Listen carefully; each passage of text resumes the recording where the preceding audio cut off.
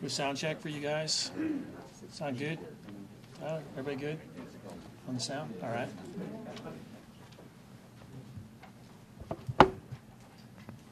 Steve.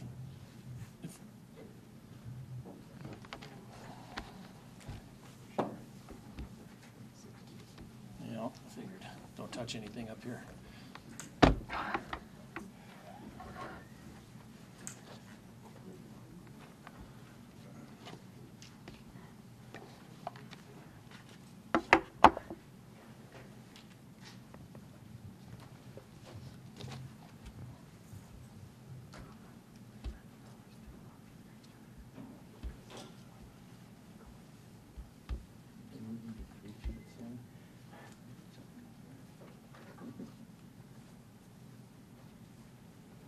You get Scunberg.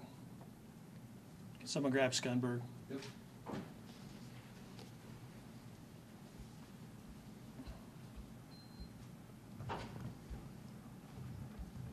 Be just a minute, thanks.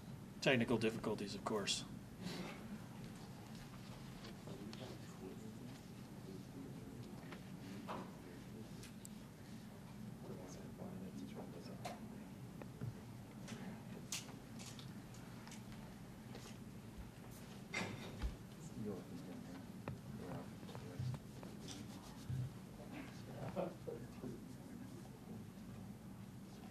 So I think we're good, Rick.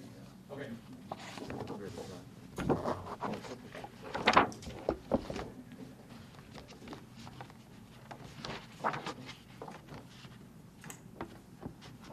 I know what's going to happen. This is going to go flying right off of here. You guys still good? I bumped this mic like 4 times. Everybody okay? All right. So thanks for coming. I'm Doug Stevens. I'm going to read a prepared statement for everyone. I'll introduce the folks we have with us in the room, and then I think everybody has a few things they'd like to say. So we'll just take our turns up here and go through it. Is everybody ready? You guys all good? All right. Good morning. My name is Chief Doug Stevens of the Littleton Police Department. Here with me today is Michael Schneider, FBI Special Agent in Charge from the Denver Field Office, 18th Judicial District Attorney John Kellner, Board President for Metro Denver Crime Stoppers Mike Mills, and retired Denver District Attorney Mitch Morrissey of United Data Connect. Littleton, Colorado is a close-knit community where multiple generations of families have raised their children, attended our schools and churches, played in our parks and on our wonderful trails, and worked hard to support their families. Because there is such a strong sense of community in Littleton, what happens to one is often felt by all. We have asked everyone to be here today to call on that sense of community and request your help. On January 27, 2002, 29-year-old James Springer, 26-year-old Erin Golla were finishing their work shifts at the end of the night at AMF Broadway Lanes Bowling Alley, located at 5485 South Broadway in Littleton. An employee of another nearby bowling alley, 23-year-old Robert Zajac, was also present and waiting for a ride home from James.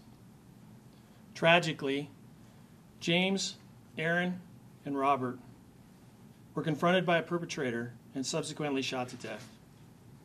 Investigators determined these senseless murders may be related to a prior attempted burglary of the bowling alley a week earlier on January 20th, 2002.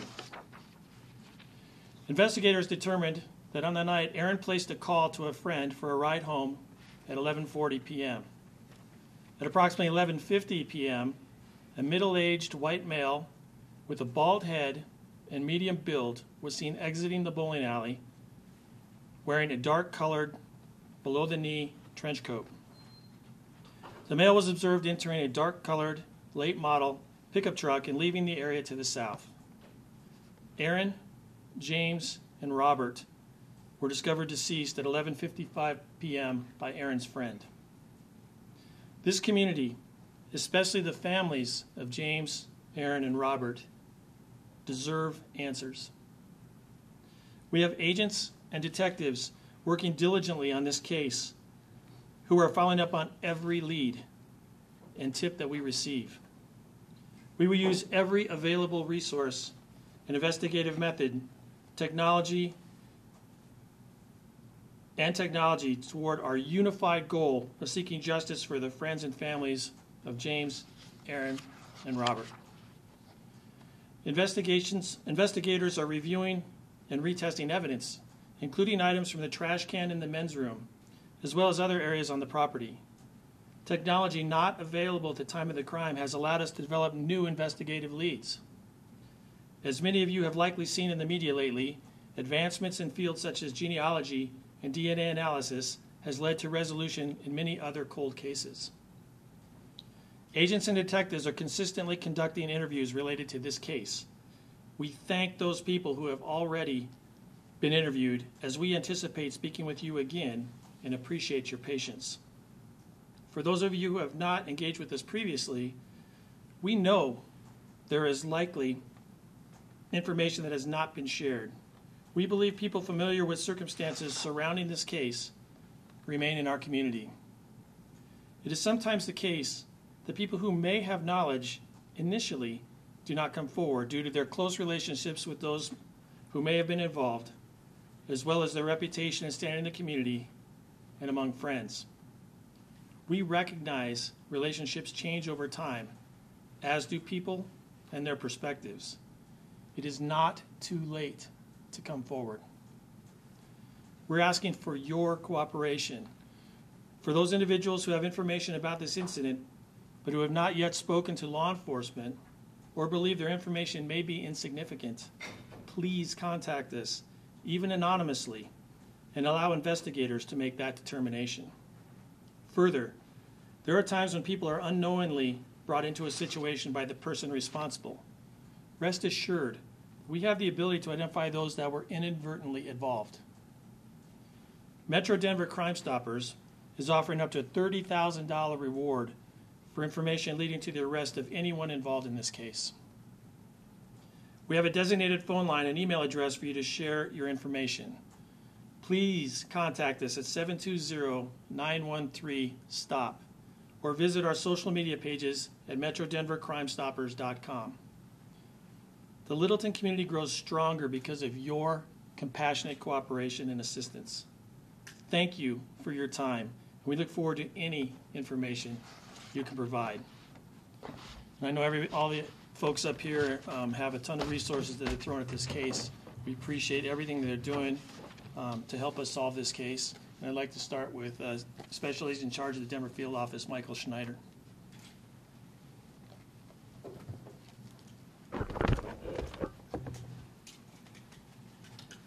Thank you, Chief. Again, my name is Michael Schneider. I'm the Special Agent in charge for the FBI here in Colorado.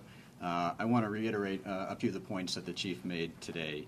I'm here today to show our agency's commitment to get justice for James, Erin, and Robert and bring closure to their families. They deserve it. This community deserves it. Special agents and detectives are diligently following up on every lead and tip we receive. They are reviewing, reassessing, and reevaluating all evidence. They have been conducting additional interviews with many more to come. We are going to use all available investigative tools, technology, and resources toward our unified goal. As the Chief mentioned, technology that was not available at the time of the crime has allowed us to develop new investigative leads. Cases once thought unsolvable are now within reach thanks to advances in DNA analysis and genealogy work. As the Chief mentioned, it is highly likely that someone in our community has important information that will help us solve this crime.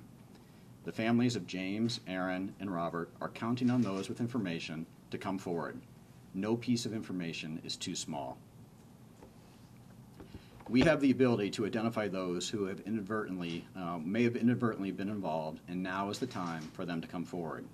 We are asking for your cooperation.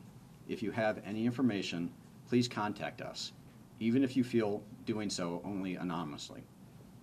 Thanks again for joining us here today and helping us share our collective message of our joint commitment to seeing this investigation through to fruition.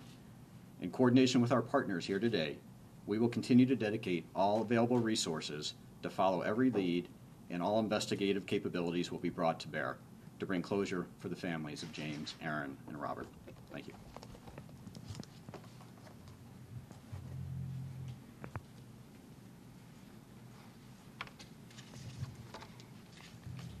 Good morning and hello to all of you. My name is Michael Mills and I'm the board chairman of Metro Denver Crime Stoppers. On behalf of the entire board of directors of Metro Denver Crime Stoppers and our over 50 law enforcement partners, I want to thank you for allowing me the opportunity to speak to you today. Our partnership with Mitch Morrissey and his amazing team at United Data Connect has been an absolute game changer on how we are able to approach many cases that have gone unsolved for many years. Over the last 19 years, the technology that is available to us today was not available to us then, and therefore, with the advancement in technology, we are committed to use all of our resources available to solve these crimes in Colorado. It is important to know that the community know that agents and detectives have been working diligently to find the person or persons responsible for this horrific crime. The importance of the community cannot be understated. This is a crime that will be solved. We'll get answers for James, Erin, and Robert and their families and friends. There is no question in my mind that with your assistance we will bring justice. As has been stated before, we are offering up to $30,000 for information leading to an arrest in this case. Can you help? Will you help? Are you willing to break your silence and remain anonymous to help us solve this case?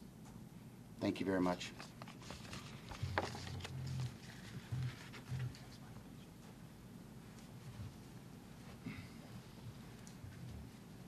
Good morning, everyone.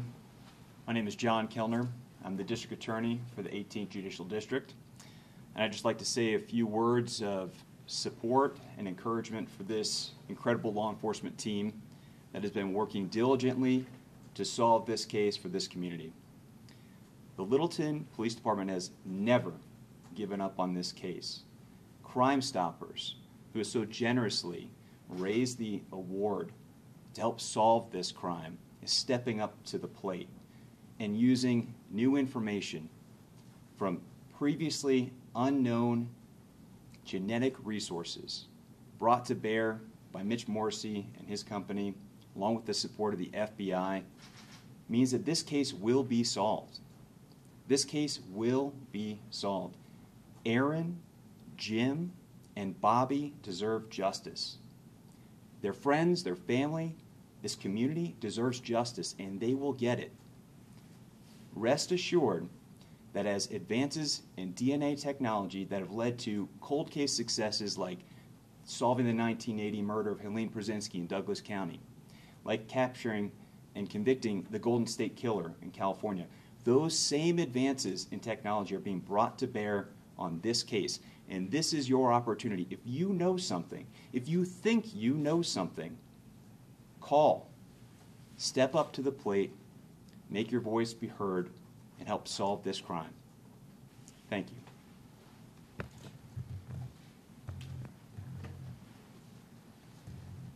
Good morning, I'm Mitch Morrissey, the former Denver District Attorney, and now I run United Data Connect, which is a genetic genealogy company, and we are just honored to be part of the task force to try to solve this case. I grew up not far from here, drove through Littleton to work, my first job when I was just a kid. It's an important community, and I think it deserves answers on this case. This is a horrendous crime that has gone unsolved too long. And we're here as part of this team to provide those state-of-the-art DNA-based genealogy investigative leads that will solve this case. We've already provided some. The FBI has followed up on those quickly, so has the task force. We're going to continue this work until we find the individual or individuals that are responsible for these murders. I got to thank Crime Stoppers.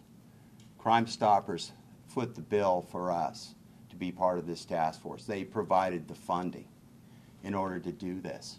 This has been an important partnership that we've had with Crime Stoppers for a couple of years now, which has resulted in giving families answers like the 3 families here that deserve answers to what happened to their loved ones. My hope is that we're able to give them those answers in a time that those individuals in this family are still here to appreciate and to understand and get the closure that they need for what happened. But again, Crime Stoppers has been incredible. They continue to be. We have solved cold cases in Jeffco, Douglas County, all across the metropolitan area, up into the mountains, because Crime Stoppers is willing to step up, partner with us, provide us with the finances in order to help law enforcement solve these cases. Again, I can't tell you what an honor it is, Chief, that we're part of the team to help solve this case. Thank you.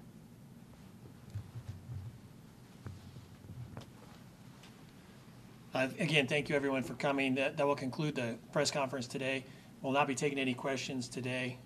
But again, I would just implore anyone that has any information, no matter how insignificant you think it may be, to please contact us through 720-913-STOP or MetroDenverCrimeStoppers.com. Thank you so much. Appreciate it.